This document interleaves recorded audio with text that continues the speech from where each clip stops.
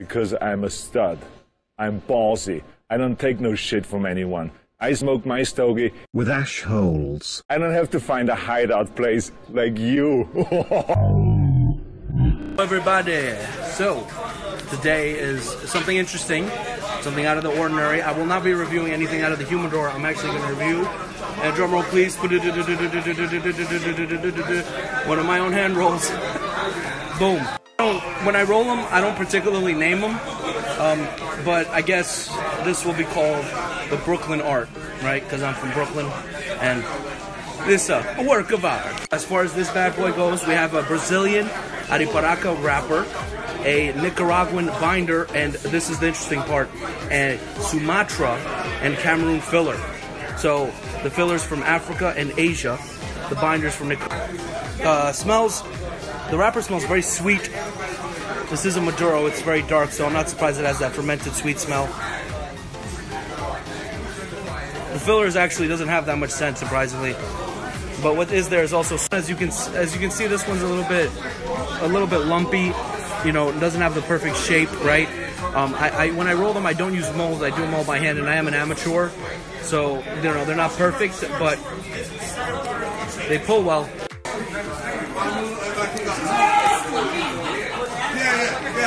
Oh, very nutty. Oh, very sweet. Super surprised. I'd expect more pepper. So a couple of things. Number one, I didn't put in enough light tobacco. So both the Sumatra and the Cameroon are more like a seco. It's more of like a medium leaf. And the problem with that is it doesn't keep lit as well as it should. Okay. Also, the cigar is fairly fresh. I only rolled it about 4 days ago.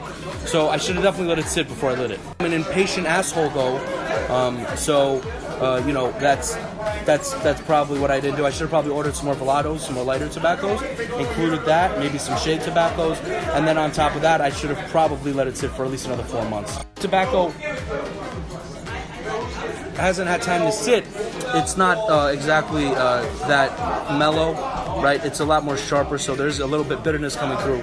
But on the bright side, there's a new technique that I tried with this that I'm really happy with. Something that I'm doing differently that I haven't tried before is I heard that some blenders, what they do is instead of taking out the whole stem from, why it's so fucking dark, taking out the whole stem from the leaf, what they do is they leave half the stem of the filler on, and that's supposed to add more flavor, and I gotta say, that's definitely the case. But with that flavor, also it does come with a little more bitterness. But I feel like that will even out if I let it sit more. Now you may be asking yourself, Artie, why the fuck are you reviewing a cigar that's not ready to be smoked? And I'll tell you why. I hit on a really nice blend that I'm really happy with. I need to work on the proportions. So I'm going to be smoking a couple of these that are not ready until I find a good proportion of tobaccos. Like, for instance, this time I learned that I need more lighter tobacco. When I have that blend all ready to go, what I'm going to do is mass produce maybe 100 of them. I have about 6 different styles that I'm going to be smoking. And I thought if I'm going to be smoking through them, why not review one? That's just about it. Now, as far as flavor goes, it's exactly as expected. Very, very earthy smoke. The earthiness is because the Sumatra that I put in, which is about 60% of the filler, is very earthy tobacco because it's grown in volcanic soil. Volcanic soil equals earthy. So like I said, it's very earthy, all right? It's very leathery. And also, it's actually tasting better and better. I wasn't a fan at first. I thought I put too much Sumatra, but the earthiness is actually really kicking ass. I gotta say, I'm very happy with this blend. It's working out really, really well. In the beginning, didn't have much hope. I thought it was going to be trash. Definitely not trash. Very sweet, very leathery. Afternote of earthiness, and that's to be expected. The sweetness is coming from the nice fermented Ariparaca Brazilian wrapper. You'll find that when you're smoking the Amazonian basin as well. That's where the sweetness comes from. The earthiness, like I mentioned before, is from this the binder and the Sumatra, which is grown in volcanic soil. It's nice when you can see how each tobacco affects this cigar, and I think this one pretty much has everything I intended. And it all blended pretty well. Like I said, the one thing that I have a problem with is that I need to add a little bit more of the light tobacco so it burns better and stays lit. That's it. The earthiness is definitely backed up a little bit. It's definitely gotten way more leathery now. Surprisingly, I thought it would be way too spicy. I wouldn't be enjoying it, but this is fucking great. I am going to roll maybe at least 80 more of these. I have enough tobacco for about 80. If I roll them, I'm going to age them. This one is too fresh. I cannot wait to see what they taste like after about 2 or 3, maybe 6 months. 6 months in the humidor aging. And then I'm also going to make a batch that's going to have some Velato, some lighter tobacco, like a special edition, you know what I mean? Like, probably make it box press and probably make it have a little bit more lighter tobacco and see what that does. Age those for an extra long time and keep those as like my special Artie only stash, you know? Oops.